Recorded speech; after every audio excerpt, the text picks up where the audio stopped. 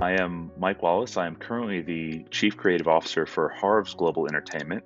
We're a design firm that works all around the world developing location-based experiences. But in a past life, I worked for Universal, both in entertainment, art, and design, and for Universal Creative. My journey with Harry Potter starts 14 years ago now, was when I first started interacting with the brand on behalf of Universal Art and Design. I worked for Kim Grommel, worked with Ray Kime, and we put together, along with Mike Aiello and plenty of other talented folks, the live entertainment packages for Hogsmeade at Universal Orlando. That was my first interaction with Potter. Effectively a week or so after we opened Phase 1 in 2010, I was with Universal Creative at the time and began master planning Diagon Alley. My title at that point was architectural designer. I spent a year doing all of the conceptual master planning, working closely with Dale Mason and Katie Pacitti inside of Universal Creative to make Diagon come to life. I took that role into a facility design management role. I relocated to London for almost 7 months to work with Stuart Craig and his art department to draw over 1,600 hand-drawn scenic elevations and details that became Diagon Alley. When I came back from London in 2012, I proceeded directly into the field and became effectively Universal's project architect. We called it facility design manager, and I saw that out all the way through our ribbon cutting and grand opening. My training, what I went to school for, was architecture, traditional architecture. When I finished my undergrad, I worked for 9 months in a traditional architecture firm and realized that that was not for me at all.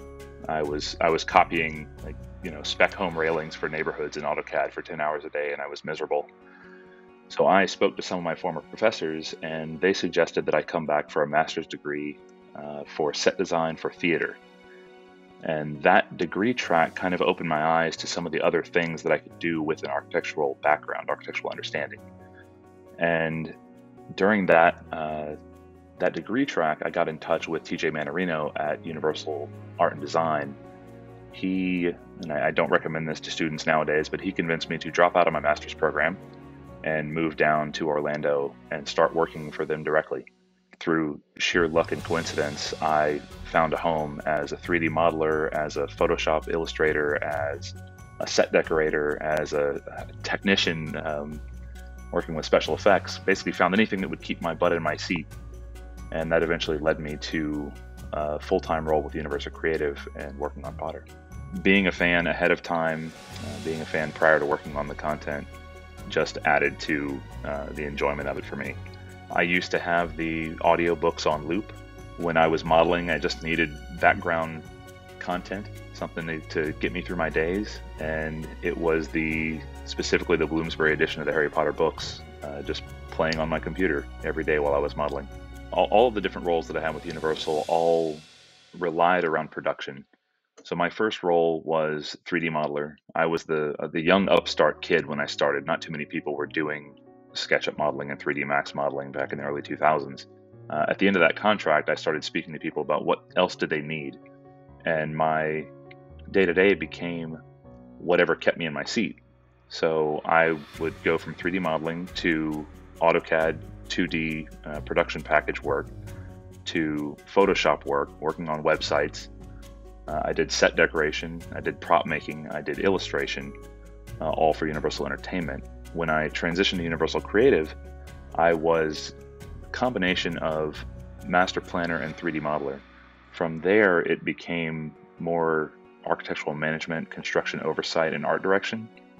I was able to leverage my background in building, construction, problem solving. Things that I built at Universal. I had a hand in 4 years of Halloween Horror Nights, 3 years of the Universal Mardi Gras Parade, a year and a half of Universal's Grinchmas. I worked on the opening ceremonies for Harry Potter Phase 1 in Hogsmeade, helped to design and realize Hollywood Drive-In Golf, spent the entirety of Diagon Alley, 4 years of work on that project. I was also the facility design manager for Volcano Bay, That was my project after Diagon. The lower lot in Universal Hollywood, I spent a lot of time working with Scott Malwitz before he went back to Disney. I also had a hand in master planning Universal Studios Beijing, 2 projects that didn't take off, Universal Studios Korea, Universal Moscow. In terms of highlights within Diagon, the standout for me, standout among standouts really, was the Hogwarts Express. That project came about by pure accident, really. It seems so simple now. Like, why wouldn't they do that? Of course they would have built the Hogwarts Express. But in reality, my task as a master planner at the time was just to figure out where we would place Diagon Alley within the studios, both within IOA or within studios proper. And all of my first drawings were actually in Lost Continent, in Sinbad's village, in that area, right adjacent to Hogsmeade. So I spent probably 6 months just drawing the plan there. And it wasn't until we started analyzing some of the capacity studies and the park attendance metrics that we realized this really belongs in studios. The studios park needs an anchor attraction like Hogsmeade was for IOA. Otherwise, it wouldn't see really significant investment for close to 10 years. So I started positioning Diagon everywhere. I drew it in the soundstage lot. I drew it in Men in Black Field. I drew it taking out Mummy. I drew it taking out Disaster. I drew it taking out Twister. And it wasn't until one random sketch of what it would look like in the Jaws plot that everything kind of clicked.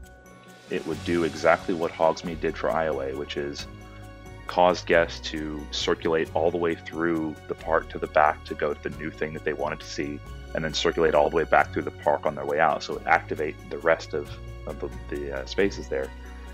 But it just so happened that when I did that sketch, I thought it would be interesting to include the Glenfinnan Viaduct and the Hogwarts Express as a way to mask off our Diagon expansion from the rest of the park. I'm like, okay, nobody wants to be immersed in the Wizarding World and look across and see Krusty's head across the lagoon, or look over and see the World's Fair from Men in Black. So in my mind, I was using the viaduct as a way to screen the park in and capture a little bit more immersion. But within 10 minutes of showing that concept to Mark Woodbury, we were already talking about whether it was really possible to build the Hogwarts Express. So I became an expert in 1950s British railroad for a little while, learned all about the turning radii of those trains, learned about the capacities, learned about who made them, learned about how heavy they were, and tried to draw almost a Magic Kingdom train, a physical, real train that guests could get on and ride around the park. Of course, that evolved into, well, can it be a park and show like King Kong 360 was? Can it be an immersive attraction that also carries people to and from, a fleet of night buses? Can it be a bunch of brooms? How can we get people from one land to the other and keep them immersed in the story?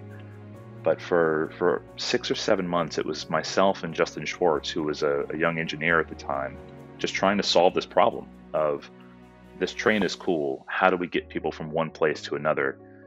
Can we really pull this off? Because to that point, no one had ever connected 2 completely different theme parks with an immersive experience. You would always have to leave the park, take yourself out of the story, and come back through a different gate. But we managed to solve it with operations and a lot of trial and error. That train is the most authentic, true-to-life thing that we've built. I still love sitting in it and riding back and forth. Honestly, from an architectural standpoint, which was really my key responsibilities, the hardest part was figuring out how to make Victorian-era buildings that were meant to be held up by magic, constantly looking like they are falling over, actually be safe and secure in Florida hurricane zones, and the additional regulations that the park puts on its properties and things like that. That was by far the most challenging. And I think had it not been for my team of architects, my vendors, all of us kind of learning on the spot, how do we make this happen? I have a handful of interesting little tidbits and stories that always seem to come up. First of which, to kind of piggyback on the difficulty of building a place that looks like it's falling over. The way we actually achieve that in the UK, in the art department at Shepperton Studios, we started off by drafting every building at 3/8 inch scale, and we drew them all perfectly plumb and level. We drew them perfect. We then framed, our model builders at the time framed every single elevation out of basswood exactly as it would have been built in real life. So if it was a wood building, it was wood framed on 24-inch centers. If it was a stone building, it was a solid, piece of foam core. If it was a brick building, it had a little bit of wave to it. It was more museum board. And we built the entire expansion. We built all of Diagon Alley perfectly plumb and level at 3/8 inch scale on this giant table in one of the conference rooms of the studio. And then we had Stuart Craig sit at one end of the alley, at the entrance to the alley, with a little lipstick camera seated just at pavement level, looking up the alley toward the bank. We had this huge TV behind the bank. And Stuart sat there at the end of the alley with Andrew Proctor, one of the draftsmen, standing in the model, walking around, pushing buildings left and right. And Stuart would look at this shot, this opening shot up the alley, and tell Andy, a little bit more, okay, stop, glue that one. And Andy would freeze, and somebody would come behind him and super glue all the points of the framework so that it would stay where it was. And we did that to every building down the alley until it had the right look and feel. The beautiful thing about the way that was all designed and engineered was that if Andy pushed on a building that was framed out of wood, the Butterbeer facility at the back of Carket Market, for instance, if you pushed on that, because it was framed properly, it would shear and it would rack. If you pushed on Ollivanders, which was a brick building, it would lean and it would wave a little bit. If you pushed on Leaky Cauldron, which was a stone facade, it would literally just sink or fall or lean. It wouldn't really change its shape. Doing that meant that every single building aged and fell the way that it was supposed to age and fall, which completely blew my mind, but it was just a smaller scale version of what they do for the films. Every film set was built plumb and level, but it was attached to scaffolding pipe and tied back to a scaffold that was about 6 feet behind it. And Stuart did the exact same thing. He would stand in the set, look up, and tell the riggers to push out top of the building, push out the left, push out the middle, bring this piece back. And he just applied that to a smaller scale. Another piece that a little tidbit, revolves around Warner Brothers approvals and how stressful that time is for all of us. I was inside Leaky Cauldron, and a Warner Brothers approval was happening, an approval walk that I wasn't aware of. And I'm standing kind of where the cauldron itself is, for people who are familiar with the seating arrangement inside Leaky Cauldron. And through the queue to my left comes Warner Brothers VPs, comes some people, Bob Whitecamp, who's unfortunately passed away since then, comes walking through, and we go, "Oh no, Warner Brothers is here. We're not ready." I haven't had time to go and treat the Sirius Black Wanted poster that was on the wall, and if they see this thing that's a bright monitor, there's going to be notes on it, and I can't afford for there to be notes. I need this building to sign off next week, that kind of thing. And the closest thing to me was one of the brown paper napkins inside the utensil holder on the table. So before they managed to walk all the way into the shop, I ran over, grabbed the napkin, opened up the case that held the monitor, unfolded the napkin, shoved it in there, and slammed the door on that monitor. But that thin brown napkin gave the perfect age and perfect color tone to that Sirius Black Wanted poster. And it saved the walkthrough for that one piece. We got the little check mark for Sirius Black Wanted poster. Even the last time I went back to Diagon, it was 7 years since it was open. I was back earlier this year. That napkin is still there. And not only is the napkin still there, the frame inside of it has been cleaned. So someone at Universal Tech Services opened that case, cleaned the glass, replaced my napkin, and closed the case again. It's the most ridiculous thing ever, but I'm like, I'll tell everybody who walks through there with me, I'm like, hey, that's my napkin. Working with the film team in London was and is probably still the highlight of my entire design career.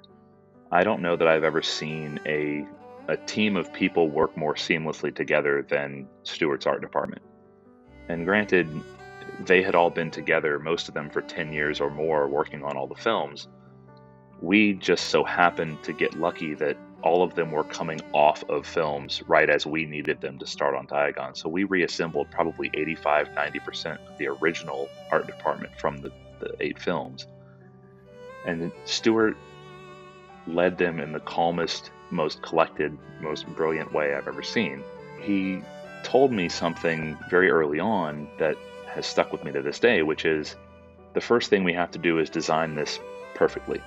We have to design this the best possible way that it could be built. Budgets aside, schedules aside, what would this be like if we had all the time in the world and all the money in the world?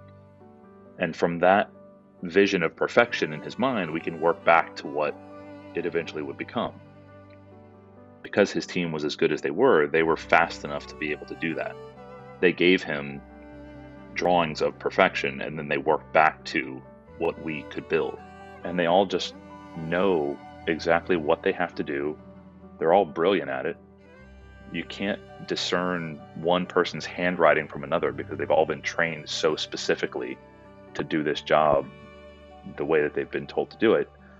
And it amazed me to see that level of quality from a group of people who, aside from Stuart, who was 71 years old at the time, everybody else is kind of in their 20s and 30s, but they're doing this incredible, incredible work. The one comment that sticks out in my mind that I took to heart from Stuart was he looked at the way that we worked internally at Universal, and his quiet, most Stuart-like comment he could have made to us was that, wow, Universal accomplishes a lot in spite of itself. And that I was like, oh, that's a good way of looking at it. The inevitable tall person question of how Hagrid-like do you become over the course of a project? So in working on the Interactive Wand program, I ended up with a number of the infrared reflectors just kind of sitting around my desk. And granted, there was a team of engineers much smarter than I am actually figuring out the back-end software of these things. But for me, when I saw the little reflectors, I went, this is the only tech. This is what has to happen on the guest side of things to make this interactive real. And I started putting those reflectors in and on everything that I could get my hands on. So my day-to-day with the reflector was I had put it into a Universal Creative ballpoint pen. So I shoved it into the end of the pen so I could cap it, wear it on my lanyard, and as I was walking around doing any kind of testing, I'd walk in front of a wand window, pop the cap off my pen, do some magic, cap the pen back, and go about my day. The Hagrid's umbrella idea actually came from a random walk that I made past then Director of Entertainment Ray Steins' office. He was working on a grand opening moment that involved giving 100 school-age children each a replica of Hagrid's pink umbrella to do a tapping of the bricks to officially open the land. It was an idea that never came to fruition. You know, the grand opening became a bit more of a media spectacle, a bit less personal in that sense. But it meant that there were 100 replicas of Hagrid's umbrella sitting in this office going unused. So I walked past those a couple times, and eventually I said, "Hey, Ray, can I borrow a couple of those just to play with?" And he said, "Yeah, some people are going to want them to display in their offices, but take 5 of them and do what you want with them." So I took 5. I brought them back to my desk. I started playing around with what the wand tip, the umbrella tip, actually contained, which was a little rubber cap and a little steel rod and some other things, and using a borrowed Dremel tool from one of the engineers, hollowed out the end of this wand, put the IR reflector into it, and I had myself a working Hagrid's umbrella to do wand magic, which was perfect for me because at 6'7", I can walk around and people see the pink umbrella I would carry it around in the sling strap of my iPad, which I was on the job site with. So I had this pink umbrella on me at all times. And whenever somebody asked, what was that for? I would take it out and walk to the nearest window, perform some magic with it, and put it back. And I tried briefly to get it adopted by merchandise. I felt like that would be a really cool thing to sell, would be a version of Hagrid's umbrella in the park, but never ended up panning out. So I have 2 of the only functioning interactive wand pink umbrellas, and the rest have been kind of handed out to friends and super fans that I've met since then, between then and now. How my career was affected by Potter. It's interesting because I don't know that many people in the industry would ever get a chance to work on something at this scale. Prior to Hogsmeade, no theme park was doing anything at this scale. Nobody was doing a fully immersive land. It was always, the Walt Disney idea of, here's your place, but you can always see out of your place to the next thing. I want to keep you moving. I want to keep you, flowing through the park in a certain way. Hogsmeade was the first opportunity that we had to build something that would hold you, that you could feel comfortable in for 3, 4, 5 hours at a time. A land that you would visit and never really even need to go on the ride. You just wanted to be in that space, listen to the music, eat the food, shop at the stores. And that paradigm shift kind of happened overnight, really, where we realized this is what the future of theme parks is going to be. And now we've seen it obviously with Diagon. Universal did it again with Galaxy's Edge. Disney is kind of adopting that same mentality. The most important thing that I learned from that whole experience was about ensuring that you're the master of every detail of that place. The only way a place like Diagon Alley is successful is if you remove the question of authenticity from the guest's mind. This place has to be so incredibly believable. All the details have to be perfectly Victorian London, or the guests will fall out of the immersion. Our job as designers, and my job from that point forward, has been to make it easy for people to stay in the fantasy. And again, this goes back to another Stuart Craigism. If you don't believe the world is real, how will you ever believe the magic's real? And that grabbed me right then. Like, I'll tear up talking about it now, but that was the big learning. I understand now that I'm going to have to be flawless in my execution of everything I do from this point forward, because that's the standard that's been set.